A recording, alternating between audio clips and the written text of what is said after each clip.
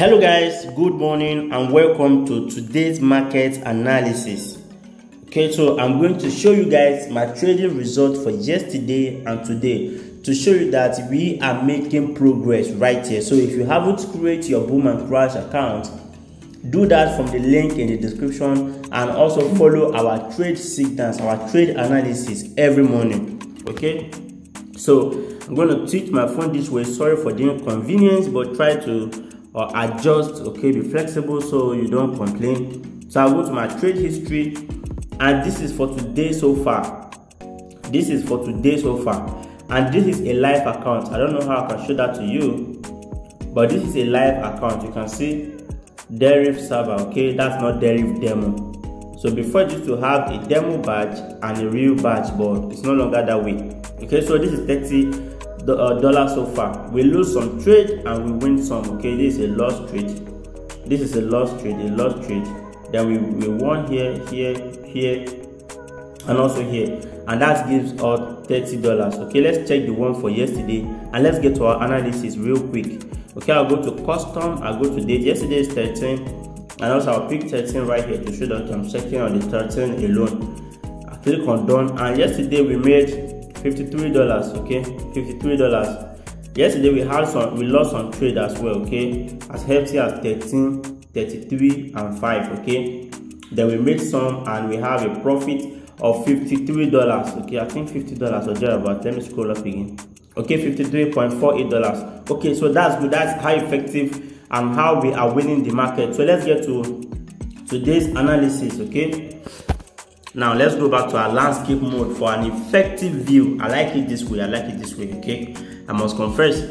So I'm going to start from boom 500, then crash 500 to boom 300 and crash 300. Okay, that's how we're going to do it for those of you that do not know. So let's move to boom 500 right away. Okay, so because I like starting from there. Yeah, boom 500. This is it right here. Okay, so this is boom 500 right here. I entered this market and I made some loss. Okay, I made some loss in this market. So I'm going to explain what's going on in boom 500 for you. This is 1 hour time frame, so I'm going to zoom in a bit so that we can see the bigger pictures of things. Okay, so take a look at here. So this market is going on a downtrend. We check it in 1 hour time frame. The market is going on a serious downtrend.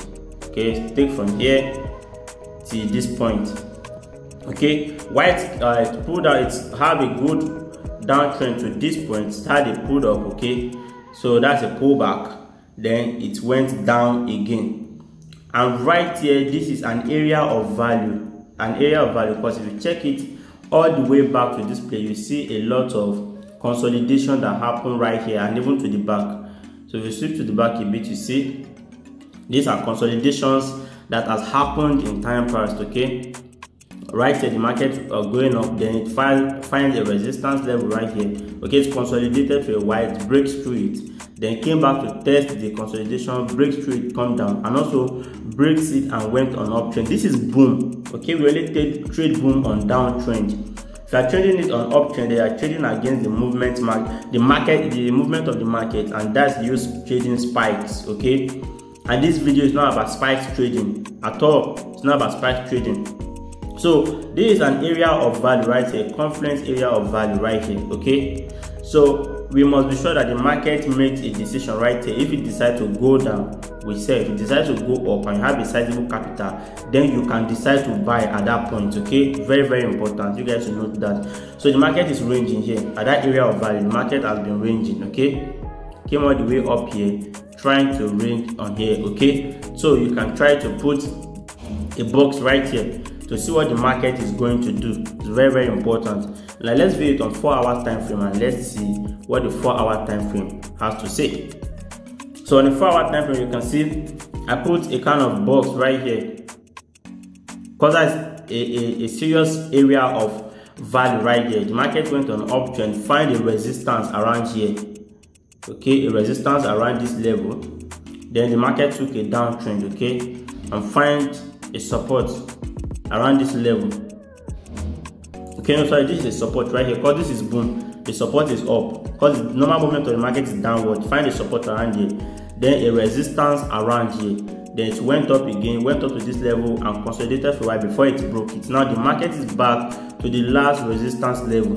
Now, is it going to break this resistance level and turn into a support level, or this resistance level is going to keep the market going up? Okay, that's what we need to do. And how do we do that? You need to check the candle pattern. Okay, the candle pattern, look out for a breakout signal. Okay, a breakout signal, then you enter with a candle pattern. Okay, a candle pattern formation. Wherever if you get a bearish market trend, then you enter it. Okay, so in the 4-hour time frame, this is generally still an uptrend. Okay, if you check the lower lows, consider that it corresponds. A trend line can work out this way. Okay, so if the market reverses around here, then it's obeying this trend right here. Okay, this trend line here, 1 or 2, 3, and also this resistance level, making it 4. So you must be very careful for boom 500 today. Take that away and let's go to another one. Okay, let's go to crash 500. So I was able to make some money from crash 500 yesterday too, though it was acting somehow. So this, we have a very high uptrend in the 4-hour time frame, and the market reached an area of value here. Okay, an area of value. So you can see here a lot of wicks around here of candle formation. So the market came to this level, break it up a bit and came down. Okay, so this is a serious critical level here that we need to consider. Since the movement of the crash is meant to be upward, then this level is a resistance level for it. It came here, hit resistance, then it came down here. Okay, and it finds support around here for support, then it broke it later, then find another support right there. Okay, then it started going up. So this level right here, we need to be careful. Probably this level is going to push the market downward, or the market is going to break this level, retest and head all the way up. Okay, so you must be very careful. Now looking for a trading opportunity for a quick scalp. Okay, let's go to 1-hour time frame. Let's go to 1-hour time frame and let's see what the market says. Okay, 1-hour time frame, I'm going to zoom in again. So the 1-hour time frame, we're having some downtrend already. Okay, this is not a good point to enter the market. I will not advise anyone to enter the market at this point. Of course, I'm expecting the market to go up a bit more to test this level or this level. Okay, at most this level right here. So, but we never can tell what is going to happen. So you have to wait patiently and watch the market play out. Okay, with your bias and sentiments. So let's move on to boom and crash 300.